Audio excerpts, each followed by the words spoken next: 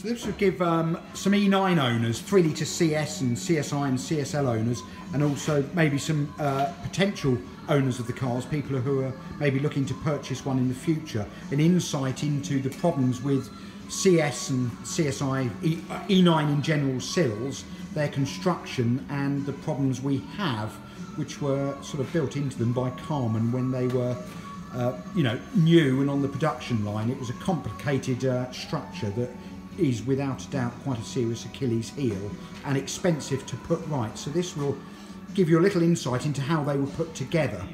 What we've done here initially is there was just some very small rust bubbles on the rear wheel arch here, but what we've done is obviously open it up. So this is the actual rear wing here. We've opened it up to expose the outer sill here, and then opened it up still further to have a look inside at the bottom of the rear wheel housing there, the inner arch return, and also the inner sill membrane. So this is an Italian 3 litre CSI that we're opening up now, and obviously I showed you the other side of the car where we have that small amount of corrosion just starting on the rear wheel arches, the forward section of the rear wheel arches. But what we try to stress to people is all the time with an E9 is if you see corrosion on the outside, without a doubt there's going to be more serious corrosion on the inside. And this, so we've taken off the lower section of the rear quarter to expose the outer sill here, and then slowly we're going to drill out all the spot welds and such like to remove the outer sill, which is then going to expose that very important reinforcing membrane inside the sill.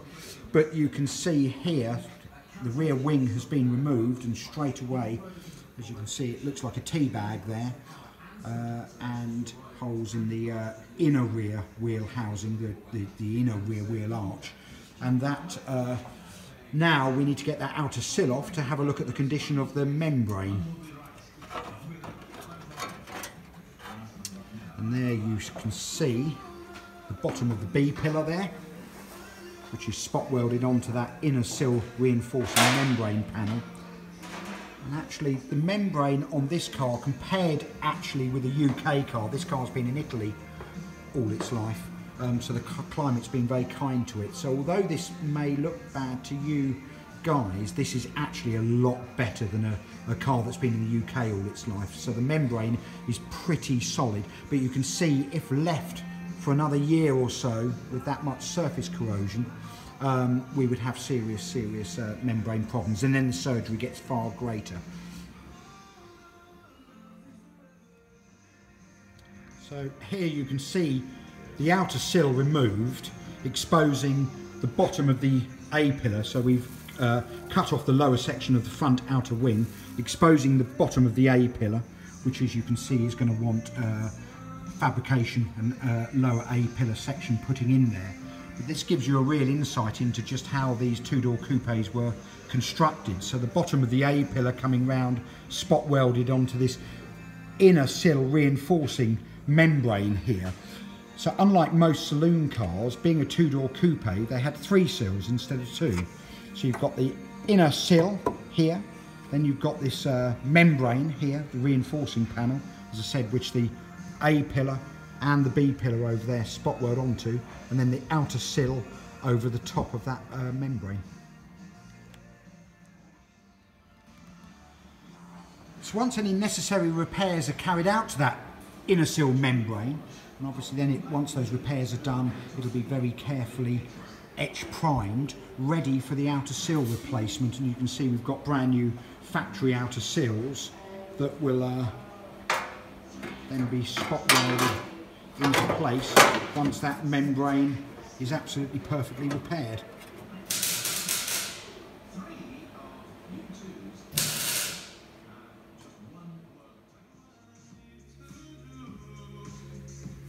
So the A pillar, as you can see, the bottom of the A pillar is very corroded, and of course that corrosion has also gone into the forward part of this inner sill membrane as well.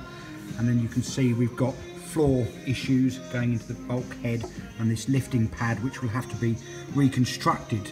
So the lower section of this A-pillar will be removed, the membrane repaired behind the A-pillar, and then once that's all ready, the new A-pillar will then be welded in. We're getting very close now to being in a condition and state of repair that we can start talking about getting the outer sill, the new outer sill fitted.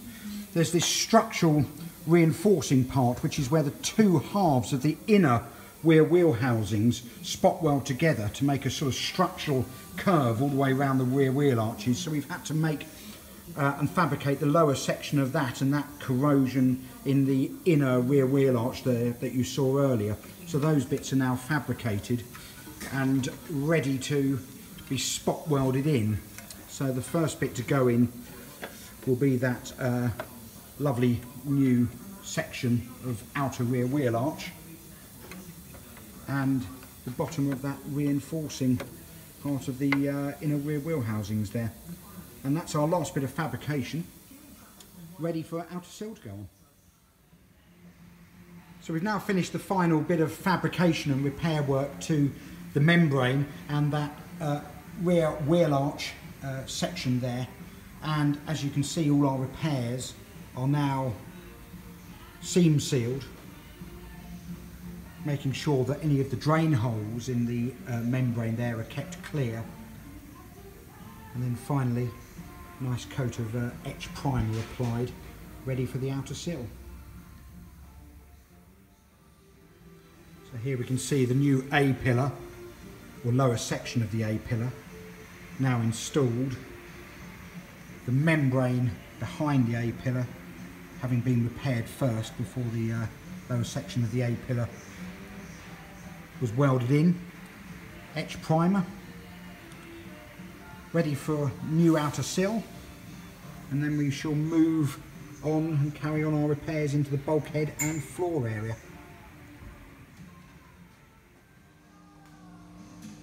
So you can see now we're preparing now the membrane, A-pillar, B-pillar, inner rear wheel housing repaired. You can see we're getting ready and preparing the outer sill to be fitted, but obviously before that is carried out we need to have a trial fit up of the outer sill cover there, just to ensure our panel gaps are absolutely perfect before final welding and fabrication.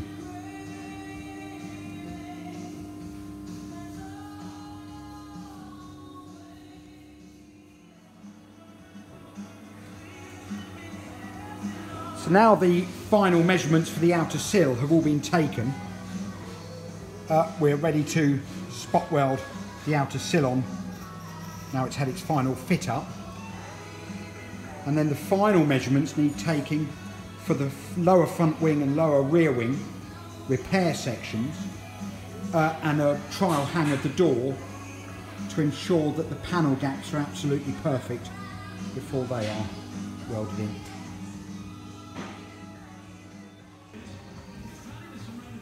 So you can see now the outer sill is fitted. We've just applied a little bit of colour, mainly for protection, to that outer sill there and inner rear wheel housing before the lower section of the wing is welded into place. And then we just have a small modification to make. Rather than the drain pipe there, the water drain tube draining into the outer sill and inner sill there as it did originally, we'll just carry out a small modification and it will now exit the rear wheel housing so water never drains into the sill again. Now the sill work is complete to the membrane, the back of the inner sill there, the outer sill. Work is now carried on into the bulkhead here, where measurements have been taken, fabrication carried out, and panels manufactured here ready to be welded in, along with new floor pan section there.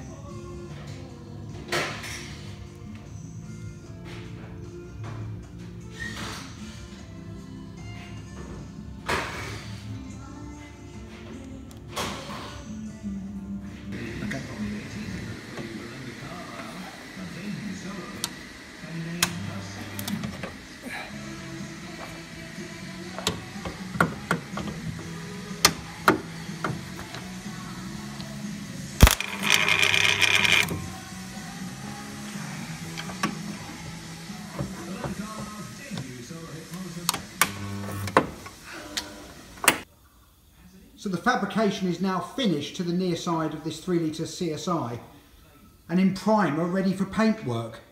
So that's near side front floor pan, bulkhead sections repaired, the lower section of the A-pillar, inner sills, inner sill membrane, outer sill, and then those lower wing sections repaired,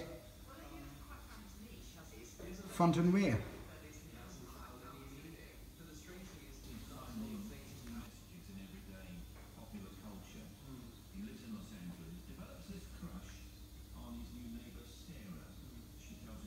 And now work shall begin on the offside sill.